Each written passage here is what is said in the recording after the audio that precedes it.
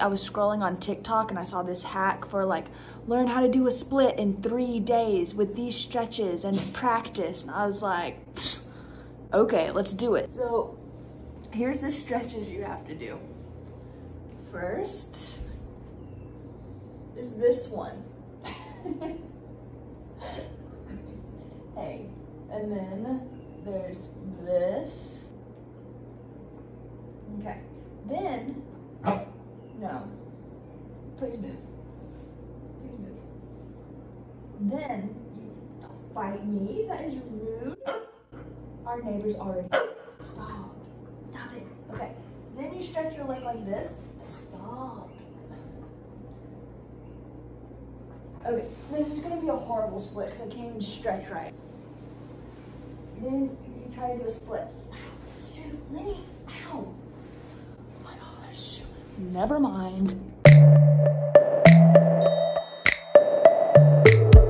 Good morning, y'all. It's about 7:30 a.m. right now on Friday, and I want to start this reading vlog off just by going over like a very loose list of some of my reading options for this weekend. I'm currently reading Battle Royale by Kushin Takami and I'll Be Gone in the Dark by Michelle McNamara. I'm well into both of those. I'm enjoying both of those, but I want to spice it up a little bit and add a third book into the reading weekend mix. Have y'all ever seen The Emperor's New Groove? Because I'm Pacha's daughter right now. Now I've narrowed my options down between two choices. The first is Into the Drowning Deep by Mira Grant. I just hauled this. I'm very excited about it. And it's the Papercut Book Club's pick for this month. I love all of those booktubers. I've never read along with them. I've read some of the same books and gone back and watched, but I've never read along with them and then also virtually joined the book club. So I kind of want to go ahead and get started. Like, I need to read this by the end of the month. And time's a ticket, and I don't know if I'm gonna make it because it's pretty chunky.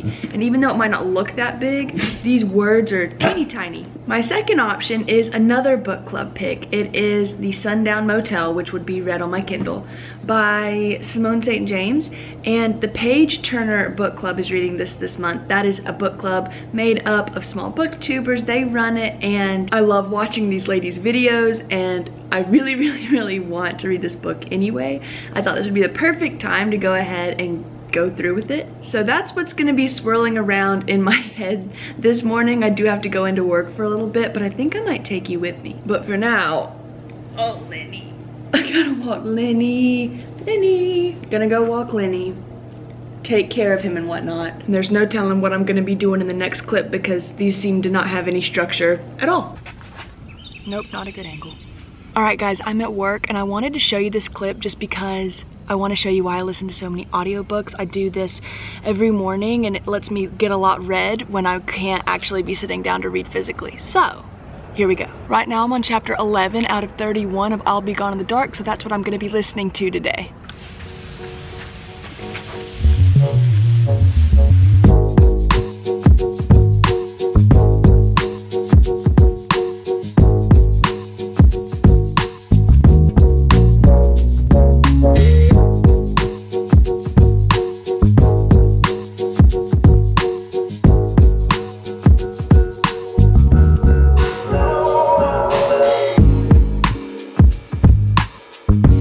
So now I do all the other courts.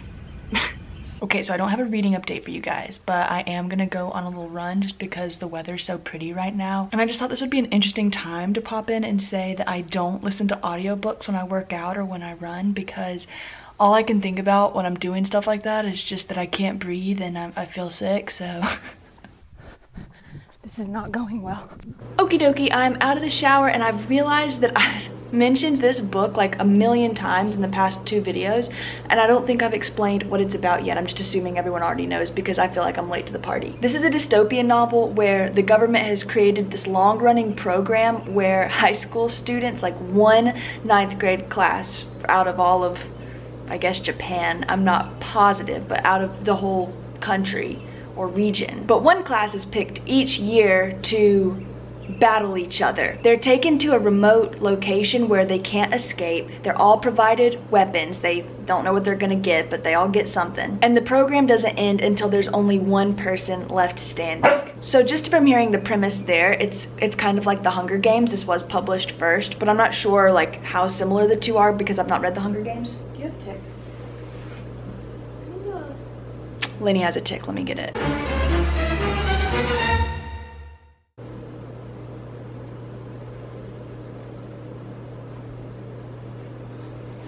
Just in case anyone's concerned, Lenny is on flea and tick medication. The trick I just did was I got some Dawn dishwashing soap and put it on a paper towel, and then you just rub and the tick will let go. So where was I? I think I was talking about how this is kind of similar to the Hunger Games, but this was published first, and I've not read the Hunger Games, so I'm not sure how similar the two really are. I think that'd be really, really interesting to make that juxtaposition if you have read both of these. This is also one of my very favorite movies. It used to be on Netflix. I'm not sure if it still is. The book is pretty similar so far. I just love these action scenes. It's already so bloody and gruesome and gory, and I can't get enough. I'm on page 88 right now, so I'm not very far into this big old 650 page book. And I'm not even gonna be reading it tonight. I have decided to go ahead and download The Sundown Motel on my Kindle just because that book club countdown is ticking. I only have until the end of the month, and I have the rest of my life to read this bad boy. So I'm gonna go start that now. I might pop back in later to give you an update of how it's going, but it also might be tomorrow morning. We'll see. Okay, well, I've officially started The Sundown Motel. I am 13% through on my Kindle, and it's going okay. It's not quite what I was hoping it was going to be. The first chapter was just, it was so creepy. It was so weird, and I thought that atmosphere was going to follow through the rest of the book. I guess maybe things have to get set up. I've not even explained what this book is about. Basically, it's about this 20-year-old girl named Carly who has gone to the Sundown Motel because she had an aunt who used to work at this hotel, and while she was working there, she went missing. So Carly is like a true crime fan, and at the very beginning of the book, Simone St. James does a shout out to like the nerds and the weird girls and the murderinos. And murderinos is the term for like the fan base of My Favorite Murder podcast, and that is my favorite podcast. I've seen them live. Fangirling right now, but that just meant so much to me. I am the target audience for this book because I'm weird. I've been obsessed with true crime stories since I was a little girl. And then on top of that, I also love reading mysteries and thrillers. I love ghost stories. So I just don't see there being a better audience for this book than me, which is scaring me a little bit with that. I obviously have been able to put the book down. I wanted to start it last night and just stay up all night reading. That didn't happen. I've read a little bit today. I know I'm gonna read more tonight, but I don't think I'm gonna be able to finish it this weekend like I hoped. Like I might even just go back to Battle Royale for tonight. But I still have to give you a reading update on I'll Be Gone in the Dark, which I'm also not finished with, but I wanna do that while I'm stretching, while I'm practicing for that split.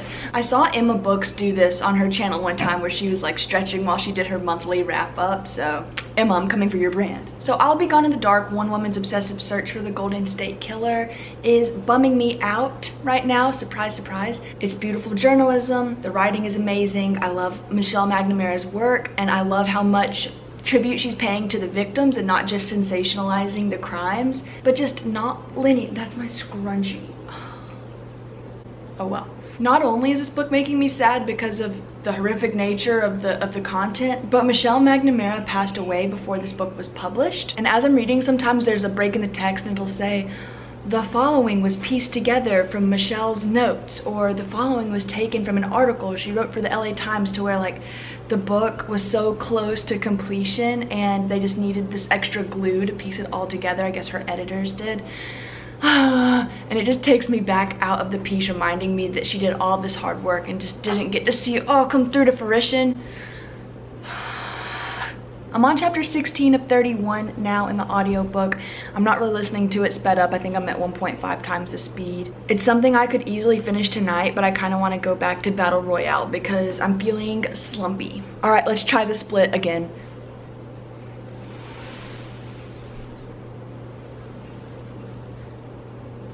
Almost got got it. I almost got it. I finished it. I gave it 5 stars, but I just don't know exactly how to feel right now. This book wasn't what I was expecting. I thought it was gonna read more like a podcast. I've listened to so many podcasts about this case. I know I sound like a broken record, but my heart is so broken for Michelle that she didn't get to see what happened to this case that she just took so much time on. It was so important to her. I love that even though most of this book was about the Golden State Killer, somehow it was more about Michelle's journey and trying to find everything out. Much to think about. Something that was really cool that I didn't know that Scribd does was, like, I was really glad that I had this physical copy because it has all these pictures on the inside. And I thought, okay, well, I'll listen to the audiobook and then it's still worth me having this physical copy because I can go in and look at the mixed media. Well, Scribd offers PDFs for books that contain mixed media. Maybe not every book, but it did for this book, so they're just really on top of things. I love that subscription service. I think I'm gonna go ahead and cut the vlog off here. I'm actually on antibiotics right now for a sinus infection, and I feel a sinus headache coming on. And even if I do end up feeling better tomorrow, I think I really need to dedicate my Sunday to just reading big chunks of the books I've already started. When I vlog, like, don't get me wrong, I love doing reading vlogs. I love videoing myself talking about these books. That sounded weird. Sometimes I feel like when I talk through my thoughts, I understand what I'm reading better, but at the same time, I've just not gotten anything read except for this audiobook this weekend and maybe like 50 pages in the Sundown Motel. So I'm gonna just take Sunday to do that, and I'm just gonna drink a bunch of water and go to bed pretty early tonight. I'm not feeling it. As always, thank you guys so much for watching. I'll see you in my next video. Bye.